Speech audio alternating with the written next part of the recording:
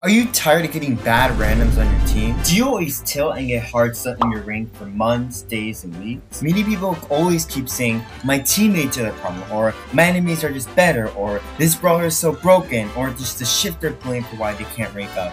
But there are actually even more deeper reasons and more problems which may be holding you back to the reason you are not ranking up. And we are going to be diving into those 3 things today in this video. So number 1, you're always blaming your teammates for faults.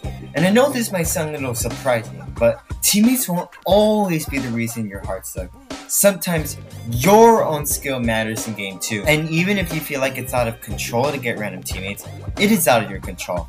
However, you can't control important aspects, how to learn and improve instead of blaming on teammates every game.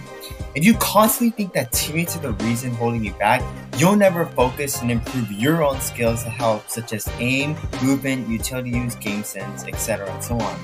So, at the end of each game, always make sure to watch replays regardless of randoms or whether you win or lose, and try to point out and spot any bad habits or mistakes that you make in a game.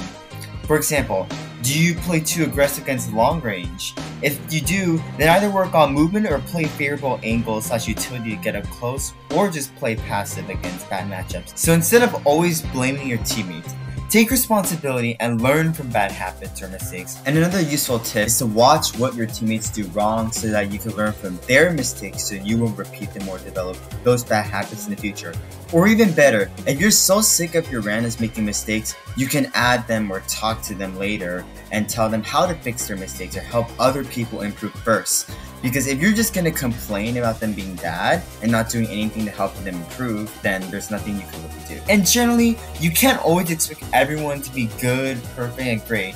You have to understand that everyone messes up and not everyone has the same skill as you. So you shouldn't get mad at others, but just work on yourself. Number 2, you aren't using communication or having efficient teamwork. I know that majority of the YouTubers keep exemplifying that, oh, just find a team, play with real people instead of playing with just randoms on the internet.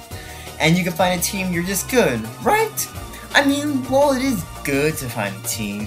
You just have to communicate. Notice the word communicate here. This is really a secret weapon that is extremely underrated, barely not much people use, and can really make the difference between getting good drafting picks, playing as a team, and helping you to easily win games. How do I communicate? Either use Discord voice chat, call, or hang out with real people in order to help communicate efficiently and talk with each other. During drafting, call out so you could choose who you want to ban, what team you want to pick, brawlers to synergize, and brawlers that you want to switch with your team. And in game, while using comms, make sure to call out for what actions you want to do, such as choosing lane, changing positions, or call outs for combo moves, using gadgets, blinks, holding positions, and even more strategies. With these tactics in mind, your gameplay experience will be significantly enhanced just by simply talking with people. So try to look for people in Discord in real life or online servers have good communication. And another disclaimer, just simply talking to people won't always guarantee wins, and won't always guarantee that you'll always win every game. But by developing your communication skills slowly, it can help improve your chances of winning against the odds. The last reason to why you're hard stuck is that you are playing and risking your rank too much. What I mean by this is, do not play rank too much. Now, I might want to rephrase this a bit, and I know this may surprise people because you may be like, if I don't play much rank, you won't rank up? Again, the amount of time doesn't always help you rank up. Well, it might help you a little bit, not too much. Rather, playing smart than playing hard is the key. For example, if you go on a losing streak and lose to Milo, you may feel bad, angry, or tilted. You can feel tempted to play again until you win, but resist. Because if you keep playing if you're just more stressed and tilted, you'll just start to tilt more and end up losing like thousands, hundreds, or even going down the ranks without you even realizing it. And another skibbity situation is when you are so close to your next rank level like Diamond 3 to Mythic, or Mythic 3 to Legendary, or Legendary 3 to Master. But then you get so cocky and then tip down a few games, and then now you're not so close to your dream rank anymore.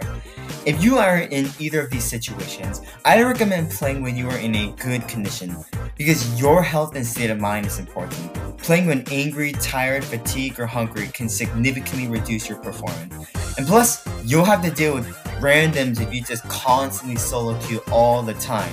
So instead, try to play when you are in a good condition, good mood, and when you had good teammates with all these communication that you can hang out with. Now, I know that you won't instantly rank up fast, but you'll start to see more improvement and notice if you apply these tips, you'll start to stop blaming your teammates, stop holding yourself back, and stop shifting the blame and actually work on improving yourself. Hope you guys found these tips useful. This is Deception signing off. Stay tuned.